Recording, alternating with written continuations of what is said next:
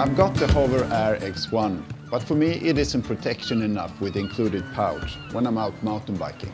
I need something very robust that can take my whole body weight in the event of a crash. So I found what I need on Amazon, but I will also mention a couple of alternatives which might suit you better. Before I reveal my mystery package, I will tell you what I use today. I've got this old Gopro case that the Gopro came with. It's actually the perfect size if you want to have both the drone and charger plus batteries in the same case. There's even space for a power bank, which is good enough for about 10 drone batteries.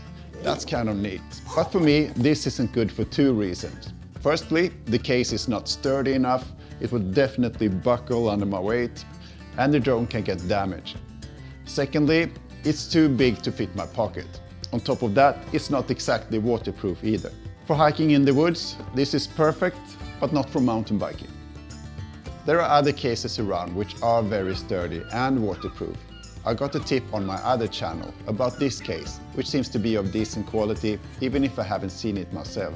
There are a few videos here on YouTube which suggest that it might be a good alternative. But it's too bulky, and to be able to fit the drone with the case in my pocket, I need something smaller. This is what I found on Amazon. It's a Lykus HC-1410. It comes in different sizes and I got the smallest of them. They say it's splash proof, I think it is, but I wouldn't exactly submerge the thing.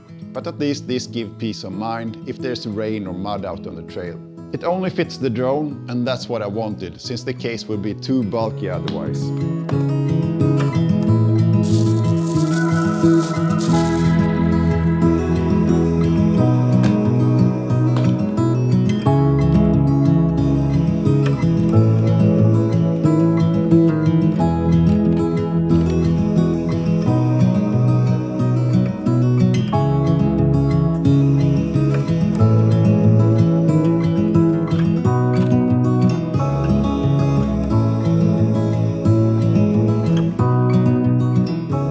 You could squeeze in a battery here on the side, but I don't feel comfortable closing the lid then. Too much of a squeeze. I keep the battery in my pocket since I don't need to crash protect it. There seems to be some sort of ventilation port here, so again, don't put it underwater. There is some padding, both in the lid and on the floor of the case. The drone is squeezed into place between them, and it doesn't rattle around because of this, which is perfect for me. But I do think you need to carefully place the drone a small distance away from the walls to not squeeze it too hard. The cage is somewhat fragile. This is absolutely a heavy-duty case, and it can take my full weight without any flex whatsoever.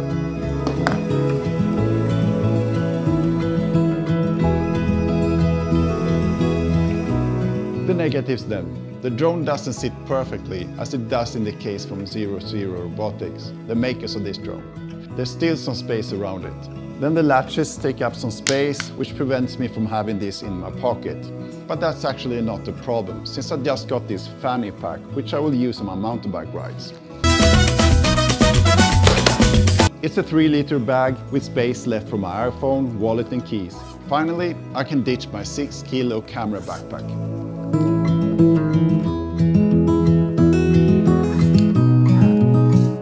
I have everything I need right here.